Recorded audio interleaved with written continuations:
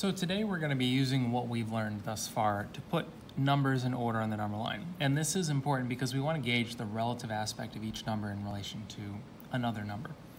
In order to do that, we're going to look at a list of numbers, and first we're going to list them in order from least to greatest, which means we're going to go from our largest negative, negative 10, to our next largest negative, negative 4.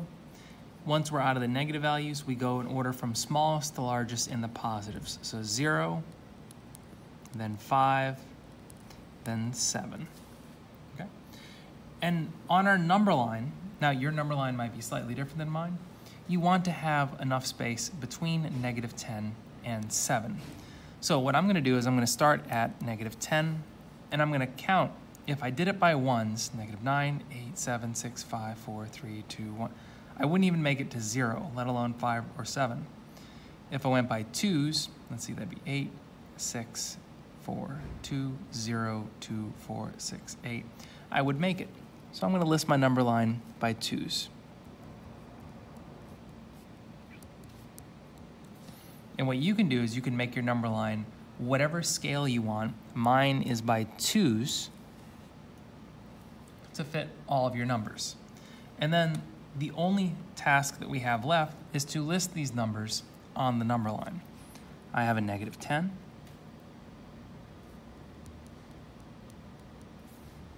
I have a negative 4. I have a 0. And now, here's where we run into our first issue. I don't have a 5 on my number line. So again, relative quantities is what we're after here. 5 is going to be in between 4 and 6. So I'm going to put a point in between 4 and 6 and call it 5. Likewise, 7, albeit it isn't on my number line, I know relative is between 6 and 8. It is greater than 6, it is less than 8. So let's pop a number right there. Boom. And that's all we're doing. So today, if we were to graph whole numbers, we would graph that no problem. But that's not all we're after today.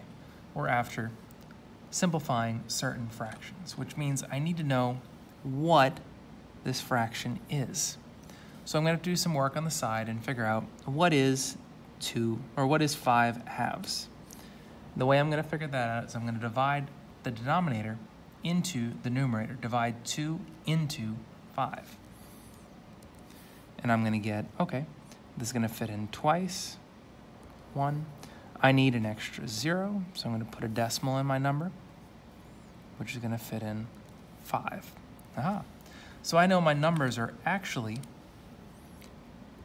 0, 2.5, negative 4, 2, and negative 6. And this is how I'm going to look at them. I no longer need to worry about where the fraction is because I can see where it exists as a decimal. And again, I'm going to list them in order from least to greatest. Negative 6, negative 4, 0, 2, 2.5.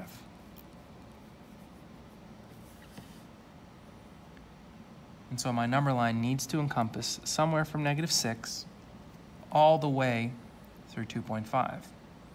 Well, I noticed that on my above number line, to get to 2.5, counting by twos should be very easy. Let's see if I can count by ones. Negative 5, 4, 3, 2, 1, 0, 1, 2, 3. So this works. I can do this by ones.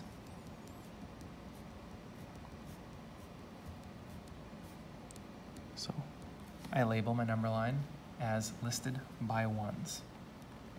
And now all I do is I go and list my points somewhere on this number line, and I list them above. So my point is on the line. This is not to say that we can put a point above the line or below the line. Each point must be on my number line. I cannot put a point up here. It has to be on the line. Negative 4. And we'll learn much later what happens if I try and put a point up here, what that means. And that's actually going to be a lateral number. We don't want to deal with those just yet. So always know your points must exist on the number line we drew. You cannot put them above or below. And now the last one, 2.5 doesn't exist. But I know 2.5 is greater than 2 and less than 3. So I'm going to put a point between the two values, and I'm going to label it as its original form of 5 halves. And there we go. Let's do one more. So on this one, I have 2 fractions, which means I'm going to have to do this simplifying that we did in this one twice. So I'm going to take the bottom number, 4, and divide it into the top number, 5. 4 goes into 5 once. Carry a 0, which creates a decimal, twice, and 5 times exactly. Boom. So I have this fraction turned into a decimal. And I'm going to do the same thing to my 19/5. I'm going to take the bottom number, 5, and divide it into the top number, 19. 5 goes into 19 3 times. I need to carry a decimal, or I need to carry a 0, which gives me a decimal, 3.8. So that gives me my list of numbers is -1.25, 2, 8, and 3.8. Almost in the same order. The only thing that I have to change is these two. They're going to swap. So 3.8, 8. And there is my list of numbers. So we already run into a problem on this one. Because 1.25 isn't necessarily something we want to put in the number line, let's list the next largest negative value beyond it, -2. And now let's see, to go from -2 to 8, that's going to be a span of about 10 numbers. Let's count these values, let's say by 2. So 0, 2, 4, 6, 8, 10, 12, 14, 16. And so I'm listing my entire number line by 2s. And all I do now is I go ahead and I list each one of these on where it exists in the number line. -1.25 is relative between these two. So I put it, but I don't list it as the decimal, I list it as its original fraction, -5/4. 2. And then I have another number almost at 4. It is between 2 and 4, but closer to 4 because it's almost. And 3.8 was my 19/5. The last number is 8. Oh, there we go. And so as we round this out with the last value, I have 3 fractions, which means I need to do this not once, not twice, but 3 times. I need to divide the denominator into the numerator. Already I noticed it doesn't work, so I need to drag down a 0, which means I need to create a decimal. Fits in 7 times. 5. So I know my first number is going to be 0.75. Can I get that? Next, again, I'm going to divide my denominator into my numerator. I'm going to see how many times 8 goes into 7. Already I know it doesn't fit in once, so I'm going to have to create a decimal. And that fits in 8 times for 64. Drag another decimal down. 8 fits into 67 times for 56. Drag another 0 down. So I get 0.875. And the last one, I'm going to divide 16 into 5. Now I know already it doesn't fit, so I'm going to have to create a decimal. And therefore, it fits 3 times, 48. Carry it out to 2. I need another 0. It fits in once. 4. And we notice how this is continuing onward. Well, I don't actually need much more than 3.1, and then I can kind of fill in where they are relative to each other. So I'm going to pause right there, and I'm going to pop over to my number line and say, okay, I need to go from, it looks like from 0 to my biggest one isn't even at 1. So I'm going to start at 0 and go by tenths.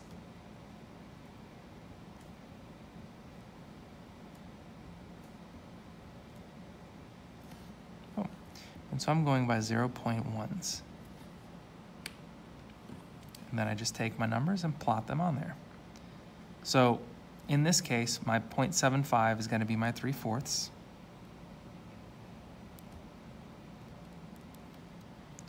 My 0.875 is going to be my 7/8.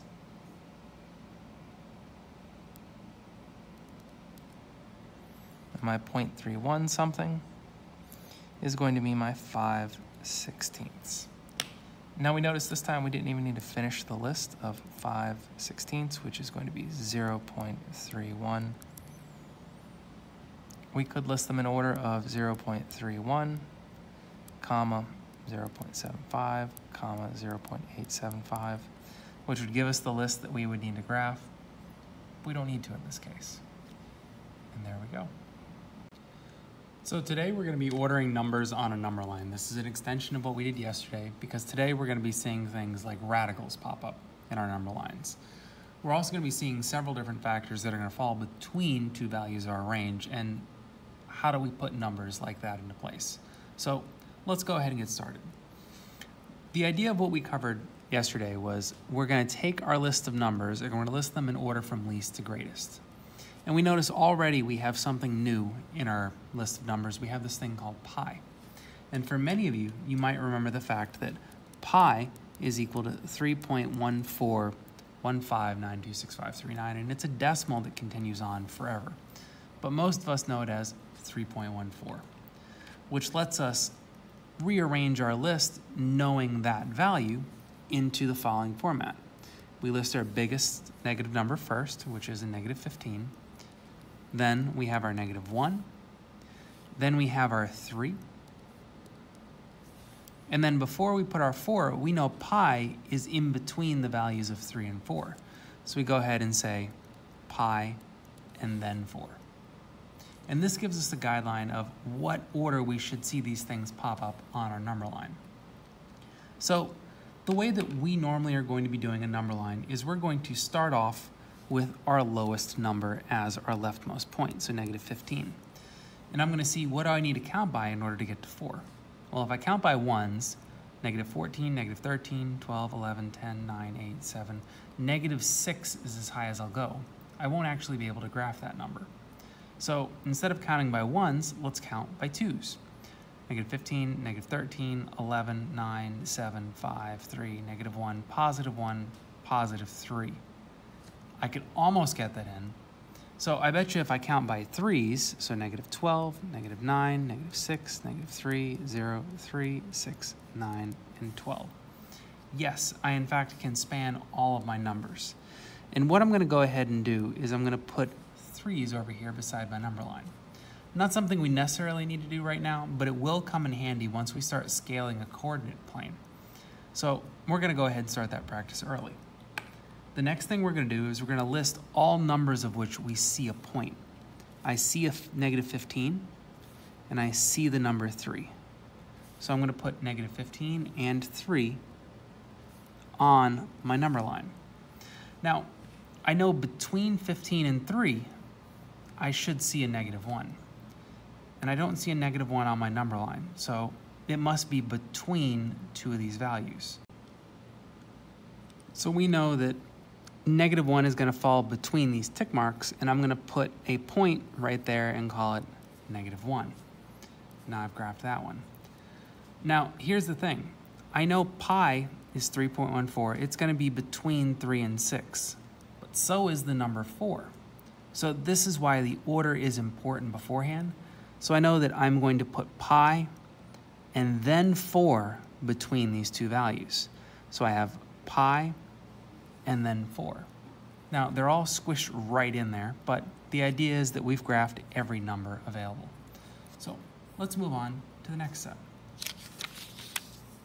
So here we're dealing with the square root of 10, which means that I'm going to need to go back and I'm going to need to remember what my squares are. 1 squared is 1, 2 squared is 4, 3 squared is 9, 4 squared is 16, and what we'll notice is that the square root of 10 isn't in this list. I do know that 10 is greater than 9, and it's less than 16. So if I draw a line right here, If I know the square root of 10 is greater than 9 and less than 16, that must mean that whatever the square root is going to be between 3 and 4. So I'm going to take a guess and say, let's say 3.1. And I'm going to make that the equivalent of my square root of 10. Now I'm not going to actually evaluate to see is 3.1 the square root of 10. It's going to be a guess, and I'm going to take a look and say, do I see any other numbers that are between 3 and 4? Because if I do, I'm going to need to evaluate that a little further. But I don't right now, so I know the fact that I can just go ahead and list my list. 1, square root of 10, 4, and then 6. And there's my list of numbers. Square root of 10 being 3.1, so it's going to come after the number 1, but before the number 4. And so, again, I'm going to start my list off with the number 1. And I'm going to go up to 2, 3, 4, 5, 6, 8, 9, and 10. This time I'm counting by ones. All of them fit just by going with the regular old iterations. I'm going to list the numbers that I see. 1, I see the number 4, and I see the number 6. Now, the square root of 10, I don't see on here. I also don't see 3.1 on here, but I know 3.1 is going to be between the values of 3 and 4. So again, I'm going to put a point somewhere between these values, and I'm going to say, hey, here's my square root of 10. And there we go. Now, that was easy with 1, but what happens if I have 2 square roots? Well, I'm going to do the same thing. I'm going to count up my list of squares until I pass that number. Because I know that this 30 is bigger than 4, its root's going to be bigger than 2. So I'm going to go up to 3. It's still bigger than 9, which means its root's going to be bigger than 3. Bigger than 16, which means it's bigger than 4. Bigger than 25. But not bigger than 36, which means somewhere between here, between 25 and 36, is my 30, which means its root is somewhere between 5 and 6. Let's say 5.5, just to be even.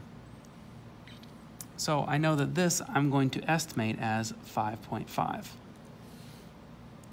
I also have the square root of 40. Now, that's not on my list yet because I haven't passed it up. And that's only when I square 7 to get 49. Do I see this is where my 40 is? It's between 36 and 49, which means between 6 and 7, let's say 6.5, is a good estimate of what my value of the square root of 40 is. 6.5. So let's go ahead and let's relist this list of numbers in order from least to greatest. So 5.5 is the lowest, so I'm going to list my square root of 30. And then 6. 6.5 is next, so square root of 40. And lastly is my 7. So I'm going to start my list with the lowest number. But my lowest number is a root and a decimal, so I'm going to start just below that at 5. 6, 7, 8, 9, 10, 11, 12, 13, and 14. And again, I'm counting this by ones. So I'm going to go ahead and list the numbers I see. I have a 6 and I have a 7. Now, in between 6 and 7, I have the square root of 40, which we said was in between 6 and 7. So on my graph, I'm going to put a point between 6 and 7 and call this the square root of 40. Likewise, before the number 6, so in between 5 and 6, I'm going to put another point, and I'm going to call this number the square root of 30. And now what I did, because these were really crushed right here, and I don't want to have the same problem that I did up here, is I just drew a little line going up from my point saying, hey, here's the label. And that should help us out. So let's do one more, and let's do a harder one. Now, a harder one might be where we have nothing but roots. But we've already learned that that's not really a big deal. We list our squared tables, 3, 4, 5, 6, 7. We know them all the way up to 7 right now. 1, 4, 9, 16, 25, 36, and 49. So that will hit 19 and 40, but 50 is still beyond that. So I'm going to have to go and include an 8 squared in there. And then what I'm going to do is I'm going to scan my table for 19. Oh, I passed it, which means somewhere between these two is my 19. Do the same thing with 40. Oh, I passed it, which means somewhere between these two is going to be my 40. And then my 50 is in between the next set. So that tells me that somewhere between these two values, between 16 and 25, is 19, which means somewhere between 4 and 5. Let's say 4.5 is a good estimate for 19. Between these two values, between these two squares, 36 and 49 exists 40. So I'm going to say between 6 and 7, 6.5 exists my 40. And same thing between 7 and 8, because 50 falls between these squared values, I'm going to say 7.5.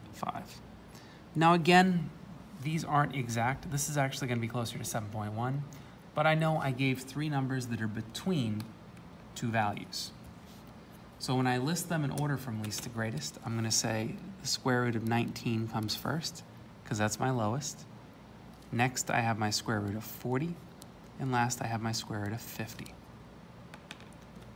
So I'm going to make my table, starting with just below this, 5, 6, 7, 8, 9, 10, 11, 12, 13, and I'm going by ones.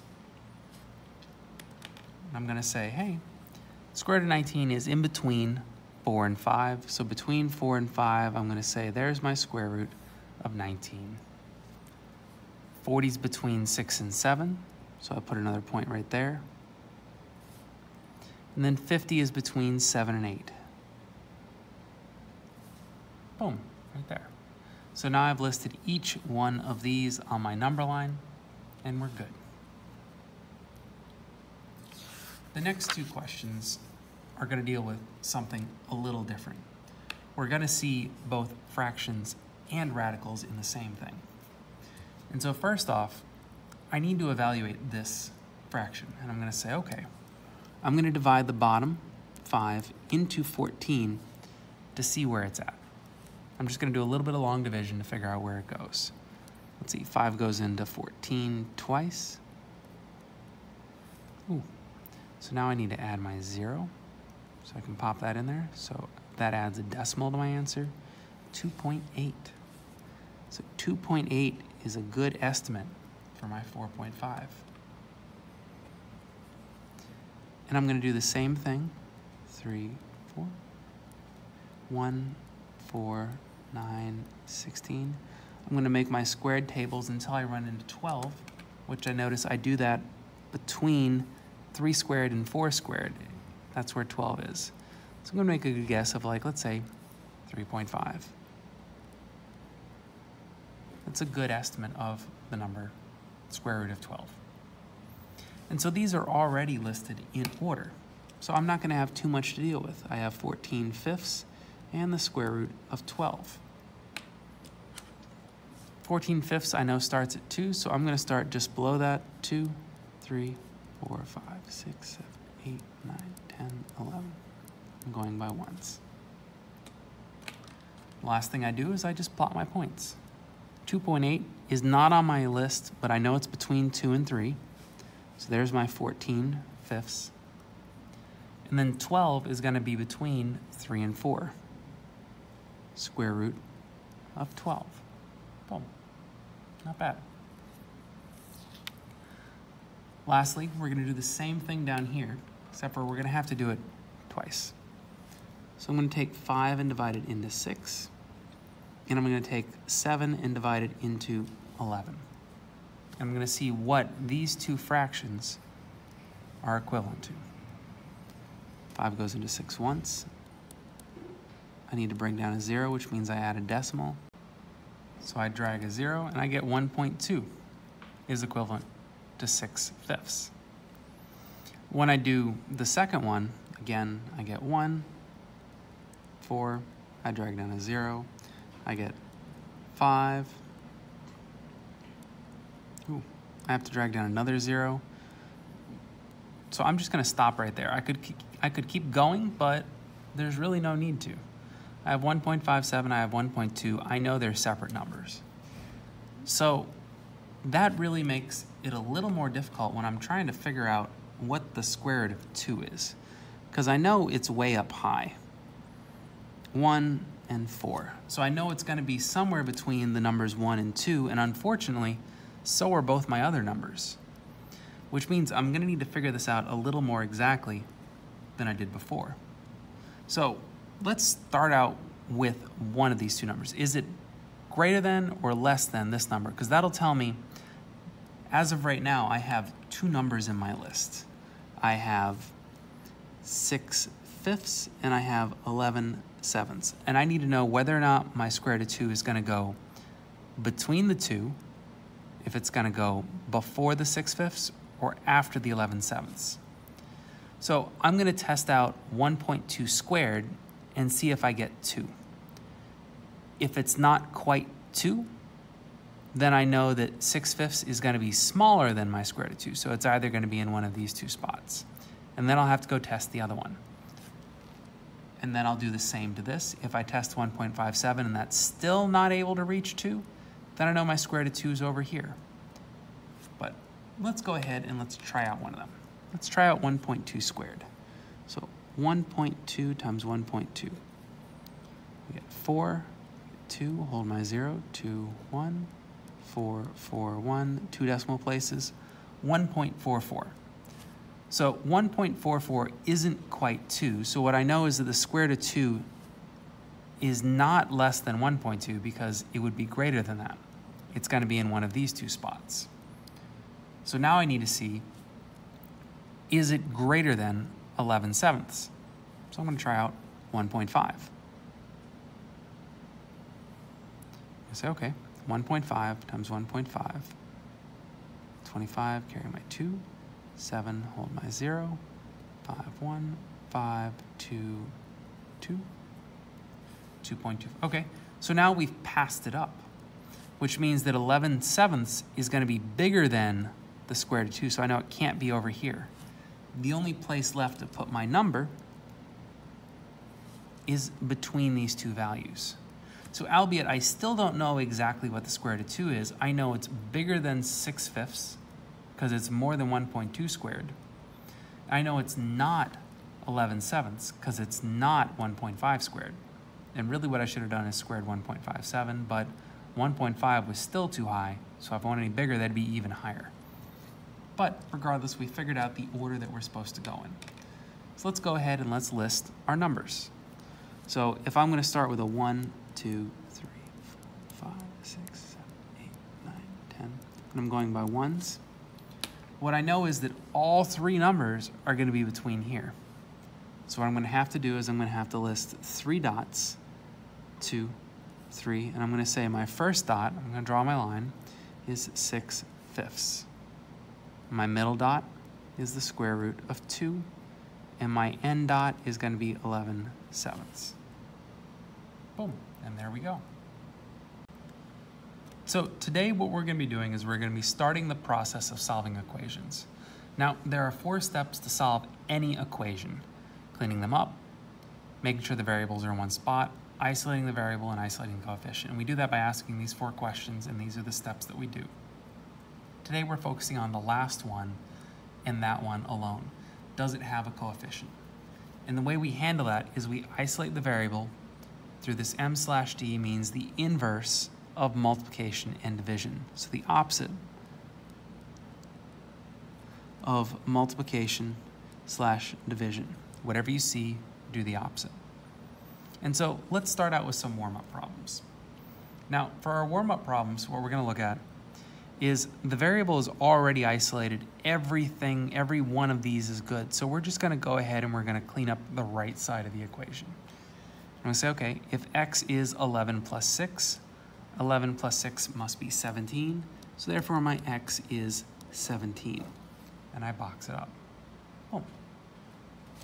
That works the same if I have a slightly longer version on one side. If y is all of this, well, all I need to do is evaluate everything over here and I'll know what y is. So let's follow them in order of operations. 13 plus 1 is going to be 14. So y equals 5 times 14. And then I multiply 5 times 14. I don't see an operation, so I know I'm going to assume that that's multiplication. So y is, let's see, 14 times 5. 4 times 5 is 20. Carry my 2, 70. Y is 70. Awesome. So we notice that if everything's all only on one side, we just follow order of operations, and then we continue forward. But what if everything's not all on one side? So here I have a 2r. And I remember that, does the r have a coefficient? Does it have a number attached to it via multiplication or division, which it does, that typically comes in front of the letter? Yes, yes, and yes. So how do we handle that? Well, by isolating the variable through the inverse of multiplication and division. So the inverse means the opposite. So how is that 2 connected to the r? Well, through multiplication. And what is the opposite of multiplication? Division. So I am going to, let me do this in a different color, divide both sides by that 2. Because if I multiply by 2 and divide by 2, that cancels out. That's a 1. But if I divide on the left, I have to divide on the right as well. I always have to find that equal sign and make sure my equations are balanced. And so r times 2 divided by 2 is simply r. On the right side, 20 divided by 2 is 10. And let's see if that makes sense.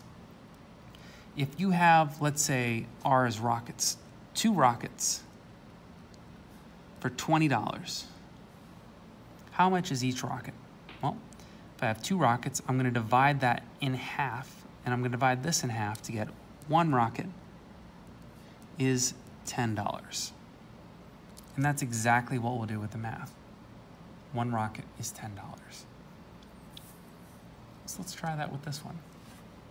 Now, in this case, if we ignore the negative for a moment, if you have 5 tacos for $55, how much does each taco cost?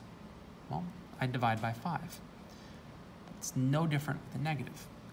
If I would divide by that number out front, if it was positive, then I'm going to divide if it's negative. So I'm going to divide both sides by -5. And so I know -5 divided by -5, any number divided by itself is equal to 1. So I have a 1t. 55 divided by 5, let's see, bottom into top. That means that's going to work 1 time and 1 time. Yeah, okay, that fits exactly. So it's going to be an 11.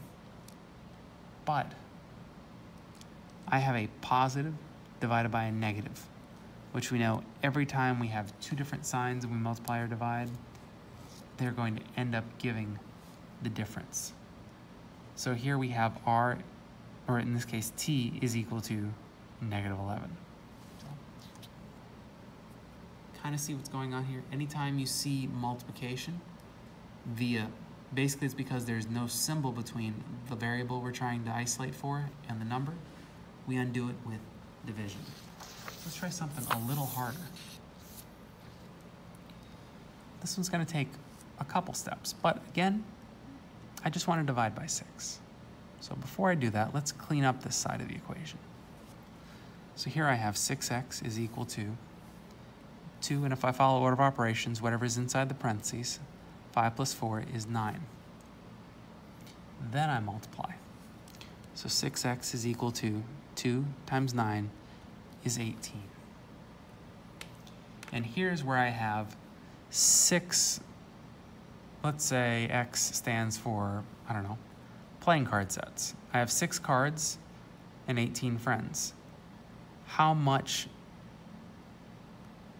people can play with each deck of cards? Well, if I have 6 decks and 18 people, I'm going to see how many fit in each group and divide by 6, which means the number of people that fit in this group are going to be 3. So again, we notice that anytime we have a number and a variable connected via multiplication, just undo it with division.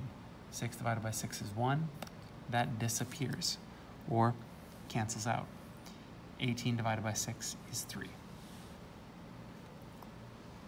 And that works the same if it's 2 steps or if it's a bunch of steps. So here, remember, fractions have parentheses. Let's go ahead and simplify that. 8 plus 7 is 15. 15 plus 25 is going to be, let's see, that's 30, 40. 40 divided by 4, negative 5a is equal to 10. And the last step is, how do I get rid of that negative 5? Well, it's as simple as, if it's connected via multiplication, divide it out. So 10 divided by negative 5, any positive divided by a negative is going to be a negative. 10 over 5 is 2. Awesome. And last but not least, I do the same thing down here.